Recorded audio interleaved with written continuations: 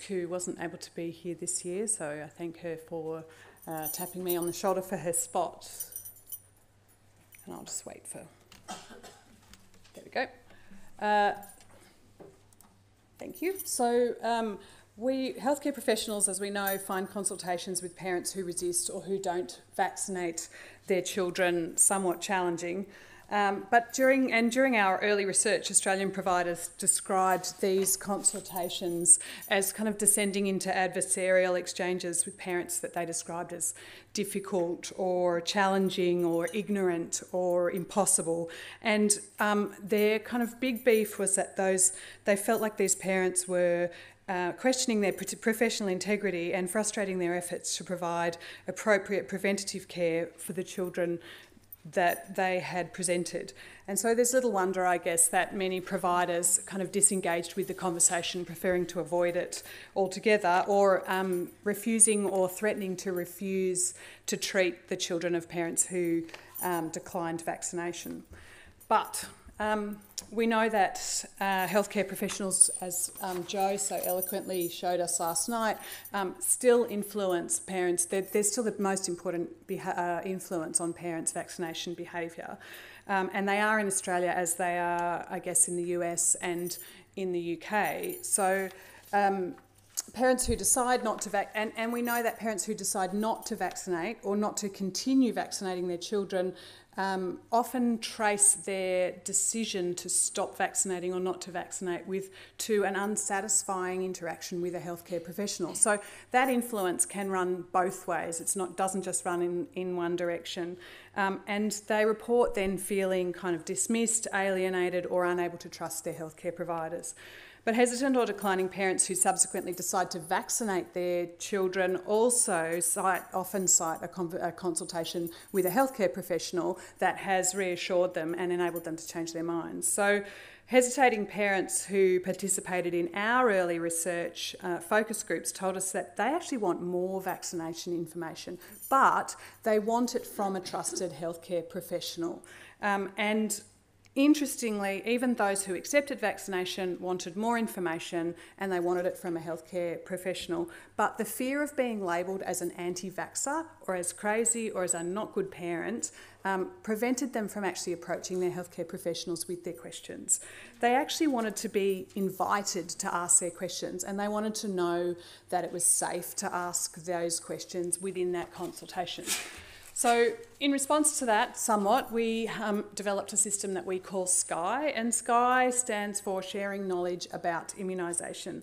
It's a system of clinical communication support that aims to reduce or prevent the harms associated with unsatisfying consultations with primary care providers by equipping those providers with the tools and skills they need to identify parents' readiness to accept vaccination, to modify their goals for the consultation accordingly, and to use really common clinical communication skills to achieve those goals.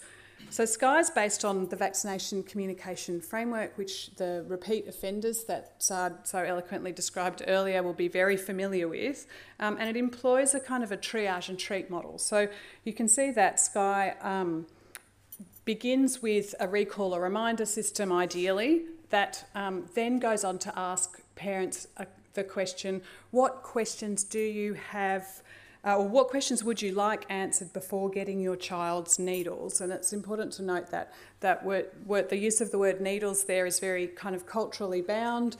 In Australia, that's the word that parents use, and that's kind of the least threatening word we think.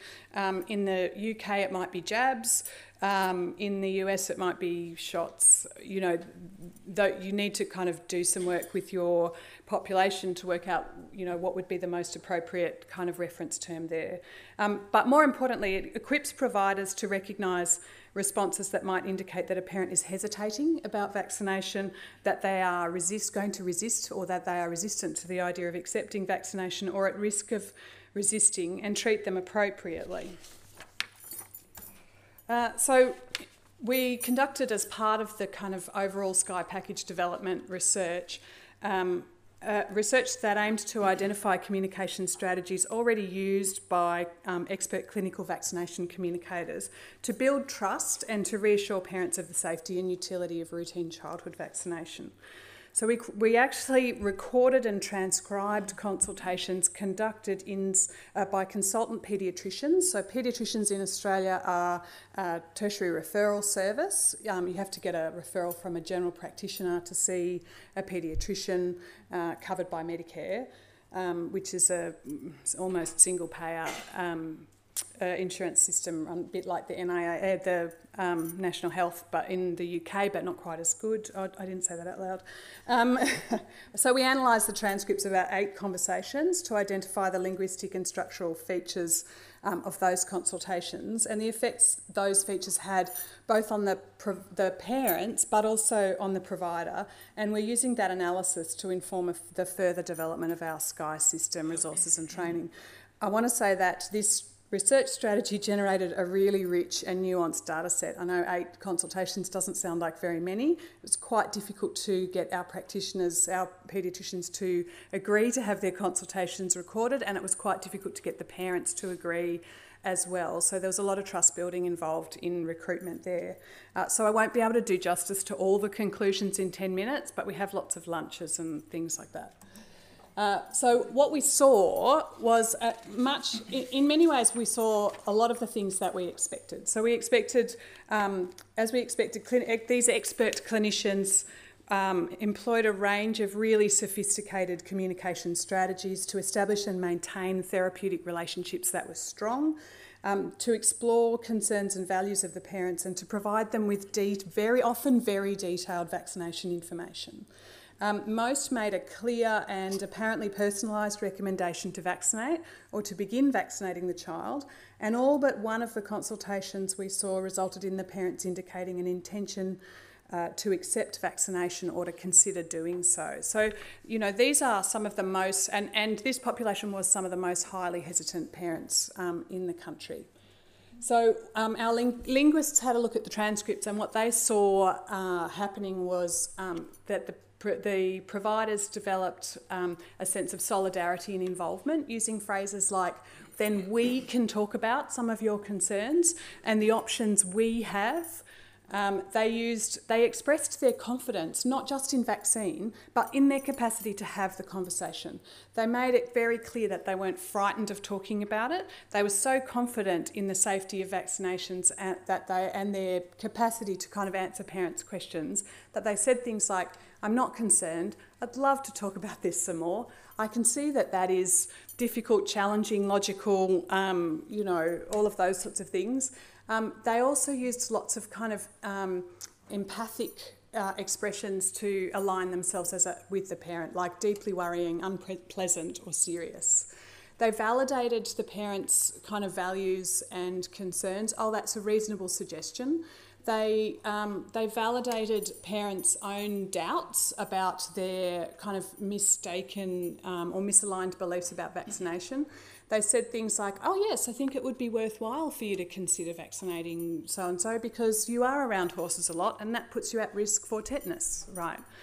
Yes, I think it would be worthwhile to do. It is something that would be worthwhile to do. And, oh, how horrible, in response to a story about, something that they believed was an adverse event. They established engagement, so they engaged themselves with their patients by saying things like, I understand you're here because you have some questions. So immediately kind of opened that safe space to answer those questions and really personalised their recommendations and their advice. My advice is to immunise Angela today because... our analysis also revealed that even these really skilled, experienced communicators struggled to organise their consultations or attempted to organise them according to their own mental models. And so they got very, very long, some of them. The longest one was 85 minutes, right? So you can see that's not going to work in primary care, in a primary care situation. But the problem was that when they failed to organise it or they tried to organise it according to their own mental models, the parents resisted and returned again and again to trying to achieve the things that they wanted to achieve within their consultation. And another thing we noticed was that the provider's concern to build rapport resulted in extensive use of a communication style often described in motivational interviewing literature as a following style, which is really useful for building rapport and eliciting parents' concerns and values. But when you overuse it, it can lead to long, unfocused consultations because it allows the parents to lead the conversation. We also noticed several incidences where the parents, the participating providers didn't respond to subtle bids for reassurance from parents or recognise that their expressions of motivation to accept vaccination. And motivational interviewing literature again recognises the potential of those expressions to drive behaviour change and describes them as examples of change talk. So you can see here, this was about 3/4 of the way through quite a long conversation, went for about 45 minutes. And it was only at this point that when the mother said, no, I think it's just that we had a difficult labour with her and she was born with an APGAR of 4. And after a minute, she was APGAR 9. I think her score was 9. So all the doctors we've seen said that she's totally okay, but still, and the doctor twigged and he said, oh, so you have a nagging worry. And the father who was within this consultation said, exactly. And the mother said, that's the reason he asked you about the neurological things.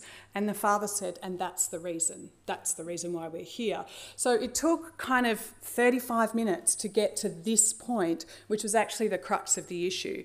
And this family went on to, to express real confidence in a really confident intention to return to their primary care provider to begin vaccination. So we suggest that closer attention to the structure of the consultation might result in more satisfying and effective encounters. We've modified a model of consultation structure called the Calgary-Cambridge model, which offers a way for clinicians to maintain control of the structure of the consultation while also organising the information in response to the parents' agenda and values.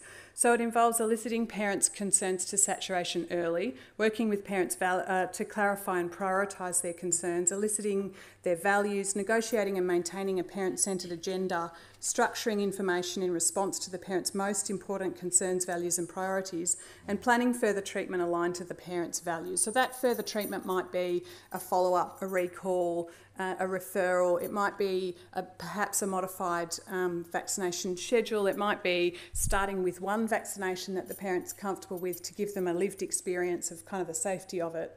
And also recognising and amplifying drivers of vaccination acceptance early to make the consultations more efficient by meeting the parents' needs for considered reassurance. Bland reassurance doesn't seem to help, right? But considered reassurance, where a parent feels like you've really actually heard their concerns, you've engaged with those concerns, and then you can give reassurance with kind of, psychologists sometimes call it sticky praise, because there's reasons that align to the parents' values. So learning to recognise eliciting and confirming any doubts parents have about the validity of their concerns or focusing their attention on the kind of risks or practical consequences of not vaccinating. And learning to recognise and elicit those expressions of change talk can enable health professionals to offer kind of valued, congruent reasons to accept vaccination. Which leads us to where we're going now, which is that we've incorporated all of these kind of ideas into a beta version of the SKAI system, resources and training, which we delivered to participating paediatricians. And the next stage of our evaluation will involve further analysis of consultations between the same providers and different parents conducted after training, and we'll use that data to further develop the SKAI system, resources and training for use in primary care. So be slightly different. Thank you.